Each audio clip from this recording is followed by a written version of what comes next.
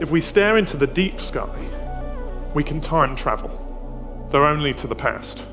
But we get to watch the early stages of bits of our universe because the light from distant galaxies takes so long to reach us. This is an image primarily of a nearby cluster of galaxies, the orange, yellow things you see at the center.